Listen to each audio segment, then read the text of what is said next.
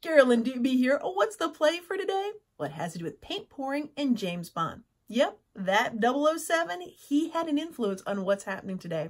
You see, as I was walking through IKEA, I saw Martini glasses. And Martini glasses always make me think of James Bond.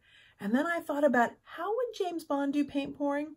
If he did it, it would definitely have to be with a Martini glass. So that's what I'm going to use today to do a dirty pour. First thing you want to do is get a bunch of layers of color into your cup. Now, I'm using the Martini glass here, but of course you can use any kind of cup or glass or container that you want. Now, the stuff that I'm putting in there, that is Floetrol mixed with acrylic paint. Now, how much Floetrol did I put in there versus how much acrylic paint, and how did I get my area set up, and what are the tools and supplies that I use, all that kind of stuff? Well, I've got all those questions answered for you in a free, downloadable, printable paint pouring guide. So if you'd like to get the guide, just use the link down below and I'll send it on over to you. So it's taking everything I have not to stir this or shake this, just so I can say it like James Bond. But I do know that if I were to stir this or shake this, it would make it not really work for the dirty pour that I'm about to do. Well, now it's time to get things set up. I've got my canvas here. I've made sure it's level. I've got a place to catch the drips. And again, all of that information for you is in that free, downloadable paint pouring guide. So now comes the exciting part, the part where you get to see all of that color on the canvas. And all you do is take that cup and simply start pouring that color on there. You can move it around as you're going and make swirls and circles. You can put it on in straight lines. You can put it on in one big puddle. That's the cool thing about this, is there's no wrong way to do it. So if this is the canvas that you love and you want it just like this, then you can leave it just like this. And if you think, oh, wow, I got more paint in that glass and I've got that white canvas and I want to cover it up, which that's the camp that I'm in, I'm going to simply add some more to it.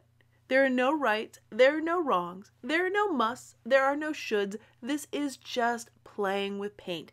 And so you can pour it on in whatever way brings you the most happiness. Now, there are three things that are impacting what I'm about to do. One is I wanted bigger cells than what I've got here. So I want to do something that's going to make the cells a little bit larger looking. The other thing is I don't really like the white space there. I love it when paint is running over the sides of the canvas. I really love that look. And then three, there's still paint left in the glass and I want to use that up. I'm about to add more paint to this canvas, and there were three factors that helped me make that decision. The first one was I don't really like white space. It's personal preference, and so for me, I want to cover that white up. The other thing is a practical matter, and that is there's still paint left in the cup, so this is a chance for me to use that up. And then the third factor, that was about what look I want. You see, I want to have my cells pulled apart a little bit more than what they are on the canvas right now.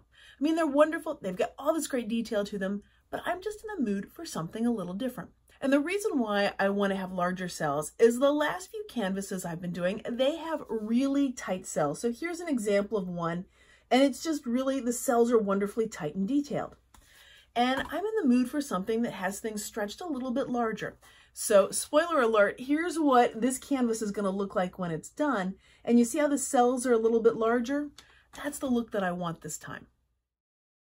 As I add the paint here to the edge to cover up that white space all around it, some of the paint is going to go over the edge. And as it's doing that, it's going to drip. But it's not going to make a mess anywhere. It's not going to create a big puddle for me because all of the dripping is going into the box. And this is simply a recycled Amazon box that is now my drip catcher.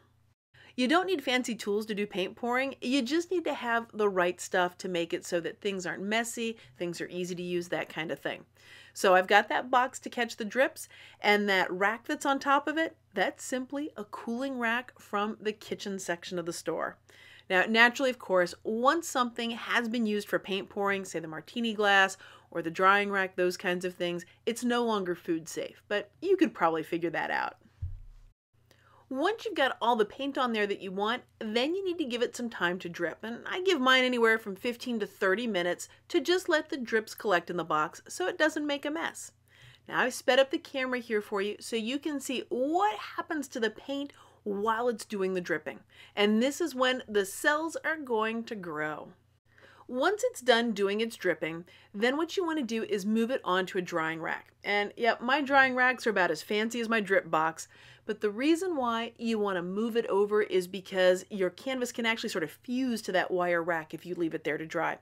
And how I create the drying racks out of cups and cardboards and that kind of thing, that is also for you in that paint pouring guide that I mentioned earlier, and the link's down below so that I can send that over to you.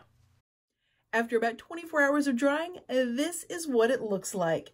So you've got all those wonderful colors and cells and all that movement happening in there. Well, thanks so much for joining me for today's play. If you've been enjoying this video, I'd so appreciate it if you gave it a thumbs up. And if you'd like to see more of my videos, hit that subscribe button. That way you'll know as soon as I've got a new one out. If you'd like to see more of what I'm up to, head on over to the website at acolorfuljourney.com. Thanks so much for letting me be a part of your colorful journey.